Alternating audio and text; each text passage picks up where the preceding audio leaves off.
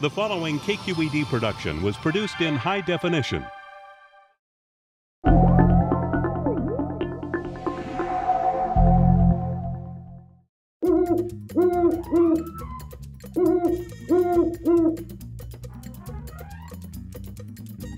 Hi, this is Olivia Bell for Quest TV. I'm here at the Oakland Zoo with Margaret Rouser, who is one of the lead keepers here at the zoo.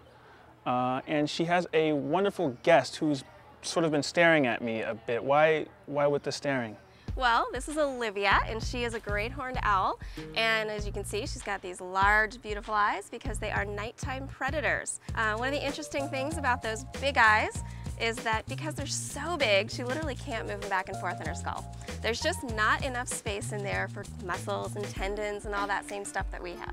So instead, she has to move her head around, and she can actually move her head 270 degrees. Like that? Yeah, just like that. It's about 4/5 of the way around.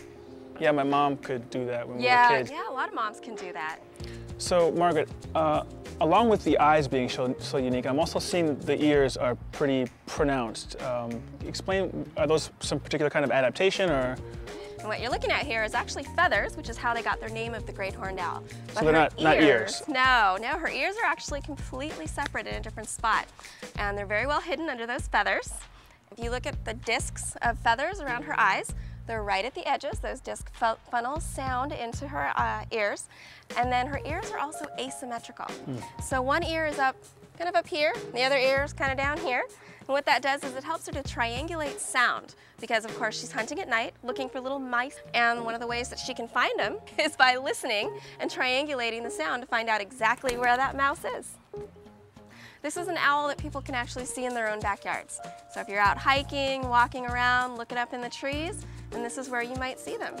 Thank you very much, Margaret. Thank you very much, Olivia. These guys are here 7 days a week, 10 to 4. This is Olivia Bell for Quest Television. Keep Quest free. Discover more and donate at kqed.org/quest.